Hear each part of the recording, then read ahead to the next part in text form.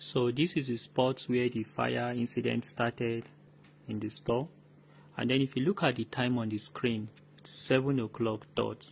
And we'll observe the girl. She's coming now. You can see she's just walking confidently on her own. And then it's worthy to note at this point that throughout the time she entered the store at this day, she did not come here for once before now. So she's coming here for the first time today now. And we can see how she picked the lighter. She knew exactly where everything is or was at this time. So she picked the lighter. We can see she's lighting back up now. Somebody was passing. She pretended as if nothing was happening. And when she was done, she replaced the lighter back and was going back. You can see her looking back to see what she has done.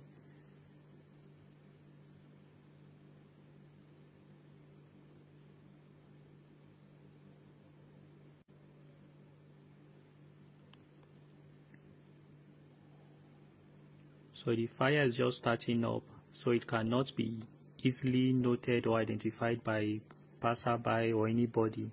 And we can see the lady at the far end. The girl is watching, she's observing what she has done, if it has lighted up or not. If you look closely, you see her moving away.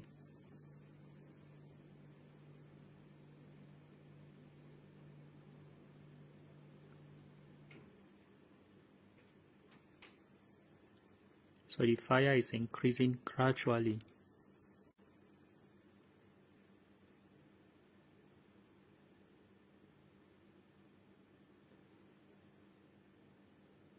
So because it's been set up on packs of lighters to be easier for it to explode.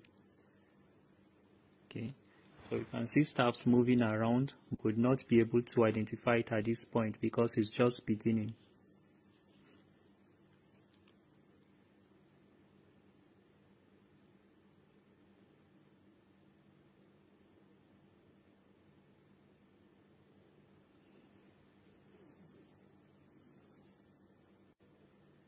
So the fire is increasing now, and then if you notice, the lighters are now exploding.